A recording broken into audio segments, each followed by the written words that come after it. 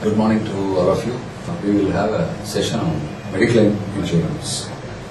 This is, in fact, was introduced sometime in 1986 by the General Insurance Corporation and its subsidiaries. The idea was to promote something similar to the insurance's health cover that we had in the West.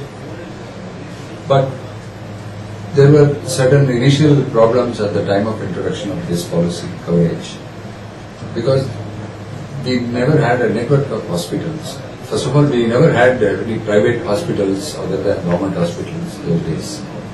Very few were there. They were there, but then not like the one that you find it today. And the government hospitals, they took care of most of the load of the problems of the people. And people were probably not aware of some of the diseases. Today people are aware that certain things can be cured if you take a treatment at the appropriate time.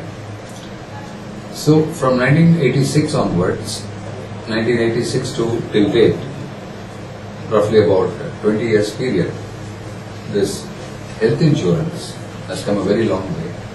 Today, mediclaim is most sought after by all individuals of all age groups. Even though people have not understood the mediclaim policy very clearly. See, mediclaim insurance also is part of any other insurance that the insurance company gives. One thing has to be understood, this is not for charity. For example, what common mistake that people do is, when the doctor says you have got a disease, you have got a problem, and when he finds that the bill is too heavy to lift, immediately runs for insurance cover and then goes to the insurance company and says, I want medical insurance. But the insurance company says, sorry, we will give you insurance cover, but except for that particular disease for which you have been looking for treatment, that will not be covered. Because we do not cover what is called pre-existing disease. And we do not have what is called a maintenance contract. This policy is only for those people who have been continuously paying the premium for many years, even when they were healthy. And in times of need, suddenly something happens to you, and then you can take advantage of this policy. So medical insurance, today we have got one of the best well-developed network of hospitals. All big insurance companies boast of even all over India about 2,000 to 3,000 hospitals in their network. And for this network, they don't do it directly. We have one important intermediary called third-party administrator. Before we discuss the medical policies, I would like to expand on how the entire thing works. This intermediary called the third-party administrators, they are the ones who maintain liaison with the nursing homes and hospitals. They go to a hospital, they say, if my member comes to you with a card, or what you have to do is you should not take money from it. This is called cashless scheme. Supposing he has a sum insured of 1 lakh rupees only, the ailment demands that he needs to spend 2 lakhs. His coverage of only 1 lakh, but the problem, the disease or whatever the malady demands 2 lakhs. At least up to 1 lakh, the hospital will not charge for him. Only the balance will be paid from his pocket. Many questions come to people's mind. This cashless, can it really work? And many questions have been asked why the hospitals are unnecessarily asking for so many diagnostic reports when the disease or ailment is very simple. Or any treatment which requires only 1 week or so, why the hospitals are keeping the person for 2 weeks, thereby inflating the expenditure. These are matters discussed by various agencies, including insurance companies. So they have standardized the treatment, they have standardized the expenditure. In fact, there is a proposal to come up with a standardized package for even open heart bypass or whatever it is. So initially, the intention to have a good network of hospitals and also the insurance coverage, the pitfalls were there, but by and by, people are identifying the weaknesses of the system and then making the necessary corrective measures. Today, in fact, I would even ideally suggest, and if you want to make a good present to a married couple or anybody at a particular time, or your son or your daughter or somebody, present them with a medical policy, medical insurance policy, because it will start a habit. After the policy expires, they will continue to have the policy, because these have to be started at a very young age itself. And people should get used to the idea of having, like you are having a credit card, you are having so many other things, a driving license. This is a very simple protection. Basically, just imagine the cost of a bypass comes to about $1.5 lakh. If you don't have it, and the premium, surprisingly, some of the insurance companies can go as low as even 1,000 rupees. A classic Mediclaim policy costs you about 1,220 plus service tax in the age group of up to 35 years, like some insured. So imagine where is 1,000 rupees for an individual person and where is a bill of 1.5 lakhs. And this 1.5 lakhs will only go up, it will not come down. However you standardize, however much you standardize the package. Basically, it's a question of enlisting a large population into the medical insurance scheme. Then automatically the premiums will also come down. Then the treatment will get standardized. People will get the desired benefit. Today it does not happen. In fact, all insurance companies are canvassing for a good population of medical policies or health policies, whatever you call it. Now let us specifically deal with what is a medical policy originally when it was started. When it was started, it had sum insured, but then during those days it had sub-limits also for room expenses, for surgeon fees, for anesthesia, for nurses fees, everything. Today that sub-limits are disappeared. If I have 1 lakh rupees, I can apply it to any expenses for medical treatment. It could be the room rent, it could be the doctor's fees, it could be anesthetist fees, whatever it is, surgeon's fees, whatever it is. But basically these cover, medical claim covers the following expenses. For example, room, boarding expenses in the hospital, nursing home, whether it's a hospital or a nursing home. Nursing expenses, surgeon, anesthesia, medical practitioner, consultants, specialist fees. We have anesthesia as a special expense, blood, oxygen, operation theatre. Surgical appliances, medicines and drugs. These are all examples. Basically, this is what the entire medical policy covers. Not only that, in case of a serious treatment, it also covers the expenses you have incurred 30 days prior to your admission to the hospital, and also 60 days after you have been discharged from the hospital. Okay. Now, what is a hospital or a nursing home? The main issue is this. Can or doctor running a dispensary, can he call it a hospital or a nursing home? Can he raise a bill? It says no. It has to be registered either as a hospital or nursing home with the local authorities and is under the supervision of a registered qualified medical practitioner. Or it should have at least the following criteria in account. One, it should have at least 15 inpatient beds. Or it could be even 10 beds in case of Class C towns. A fully equipped operation theatre. A fully qualified nursing staff. These are the criteria. These are the criteria for calling it a hospital or a nursing home. And one thing is sure, you will have to have an admission of at least 24 hours in the hospital. Though of course for certain treatment this has been relaxed. For example, technology has advanced so much. If you have, let us say, a stone in your kidney, and it doesn't require any serious operation, you don't have to have any lithotroscopy or lithotropy, I don't know how to pronounce it. What they use is a laser technology. They focus the laser on the stone, and then they break it.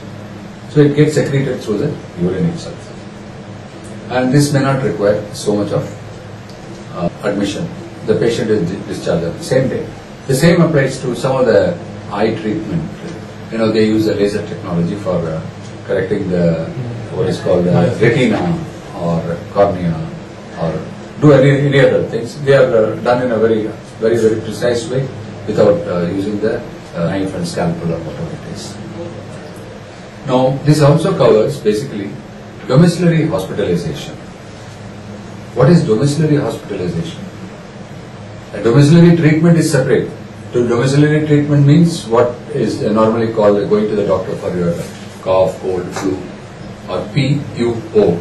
That is pyrexia of unknown origin. Doctor generally says so viral fever is called PUO. So these are the things which are not visualized under medical aid policies. Domiciliary treatment is not you go to the doctor, take a prescription, buy the medicine, go to office. There is no element of hospitalization involved. But domiciliary hospitalization means medical treatment for a period exceeding 3 days for certain illness, disease, which in the normal course would require care and treatment at the hospital or nursing home. Okay? But actually taken whilst confined at home in India, of course, under certain circumstances. What are the circumstances? The condition of the patient is that he cannot be removed to the hospital. The patient cannot be removed to the hospital because for lack of accommodation in the hospital itself.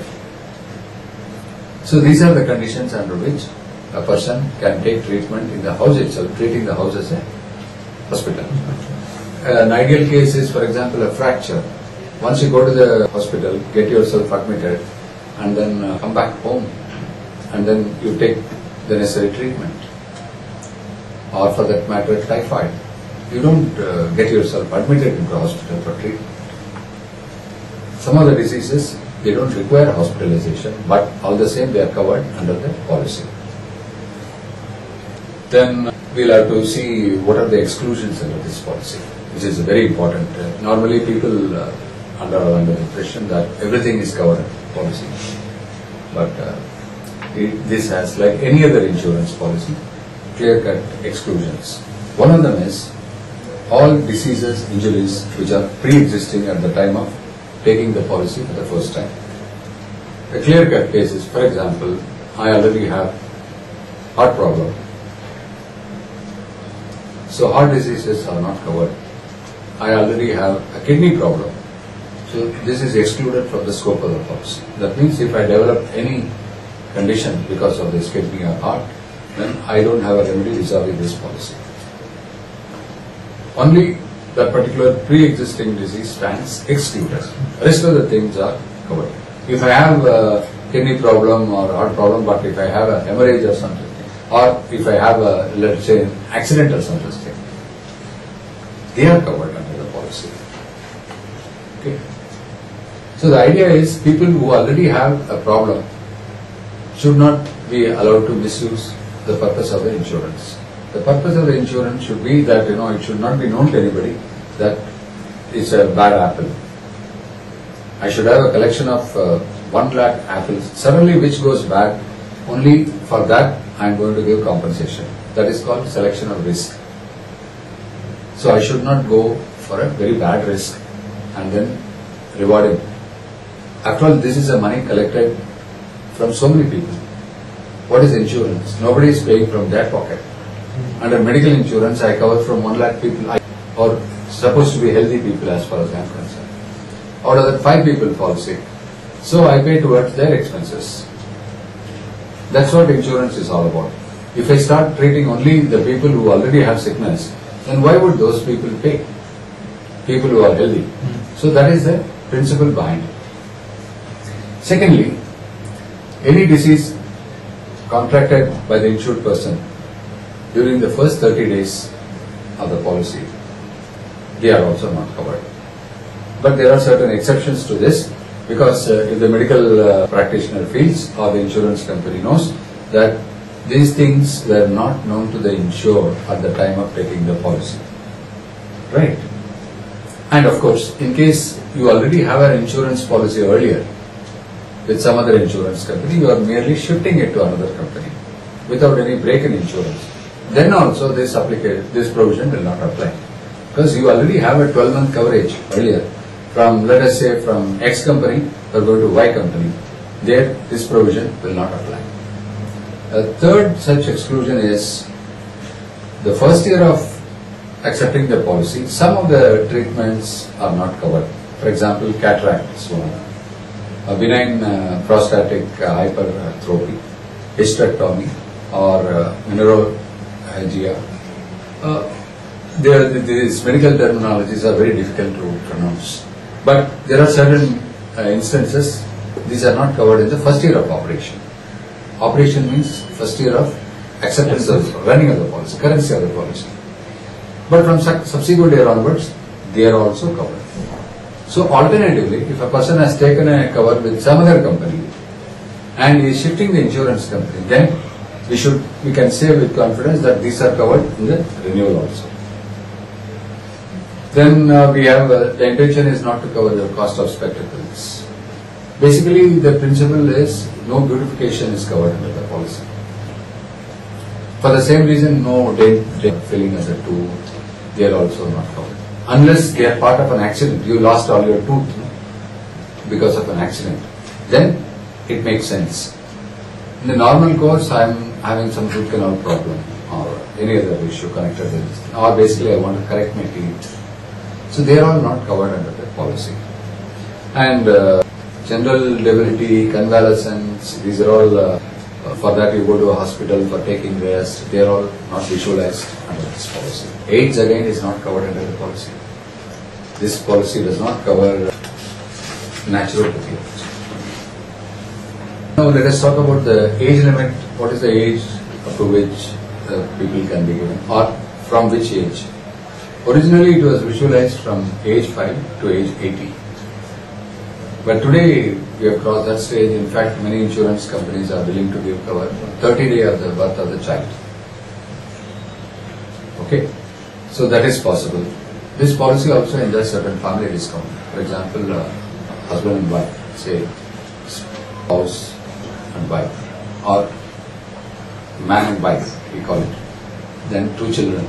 Up to that, you get a 10% discount in the total premium. The premium is calculated on the basis of the age. This is not a policy where across the board the same premium for everybody. It is a function of age and also the sum insured. Higher the sum insured, higher the premium. Higher the age, again higher the premium. And after certain age, medical certificate is very much required. For example, most of the companies insist on medical certificate after the age of 45. Then comes cumulative bonus, like we discussed during personal accident cover. This policy also, if there is no claim in the previous year, you get a 5% of the sum insured goes up. And again, this can be protected up to 50%. Rather, 10 years it can be allowed, and it reaches a maximum of 150. So again, this is a 1-year contract. People have a right to change the insurance company, and then they can. New covers are coming. In fact, one of the life insurance companies, I don't want to name them, they have come up with a 20-year contract for health insurance, which is something very good. Because there is a problem in the 1-year contract. If you have got a treatment or if you have taken a claim this year, the insurance company next year may refuse to renew. Whereas in a 20-year contract, the contract is already there. If I go to the hospital this year, and after 5 years again I go to the hospital, there is no issue. It has got yearly limits and it has got overall policy limits. And it is not even reimbursement. It is a function of number of days you are there. Straight away they pay you a lump sum. Whereas in mediclaim policies, it is actual reimbursement. No profit, no gain. Not only that, this particular company says, we will anyway give you money, whether you have mediclaim policy or not. You prefer a free treatment from mediclaim policy. But if you have our policy also concurrently, we will make lump sum payment to you. If only you give us the proof that you have been inside the hospital for 10 days, number of days you are stayed in the hospital into say 500 rupees or 1000 rupees per day, we will pay you. And for surgery, what is the type of surgery, you tell me? If it is, we have categorized all the surgeries, this particular surgery, we will pay you this much of money. So this is a new concept that is floating in the market in medical insurance. A classic claim policy was originally visualized with a medical health checkup also. So once in 4 years, up to 1% of the sum insured, you can use it for your health checkup. For example, a person has been having a sum insured of, let's say, 1 lakh. After every 4 years, he can spend 1,000 rupees on health checkup and get reimbursement from the insurance company. Basically, this operates as a good input for the insurance company for being prepared next year. And it encourages people to have what is called health awareness. And these days, we have to discuss one particular type of policy, which is what is called a floater policy. There is always a demand. You look at the scenario, normally, virtue of my experience, what happens is husband, wife, 2 children. 2 children are, let's say, 10 years and 5 years. Husband is, let us say, 35 and wife is 30. What happens is the husband takes a high sum insured of 4 lakhs, wife takes 3 lakhs, and when it comes to children, 1 lakh, 1 lakh. And for, let us, God forbid, if something happens to the children, which requires, let's say, 3 lakh rupee treatment, they cannot take from the husbands or fathers. Because they have been individually fixed as somebody getting 4 lakhs, somebody getting 3 lakhs, and children getting only 1 lakh or even 50,000. You can say cumulatively 4 plus 3 plus 1 plus 1 comes to 9 lakhs. But when it comes to the admission, there is a sublimit for each person. Ideally, what I would say is, look, in any 1 year, not all of us are going to land in the hospital. And for any one treatment, no treatment is costing more than 4 lakhs. So I would like to take a policy of 5 lakhs, but it should operate for either of us. Say husband and wife, 2 children.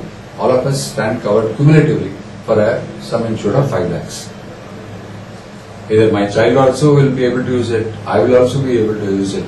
But in a year, the upper limit cannot be reached, that is 5 lakhs is out. So these floater policies are normally given to the corporates. Corporates means many big companies, they want to give welfare benefit.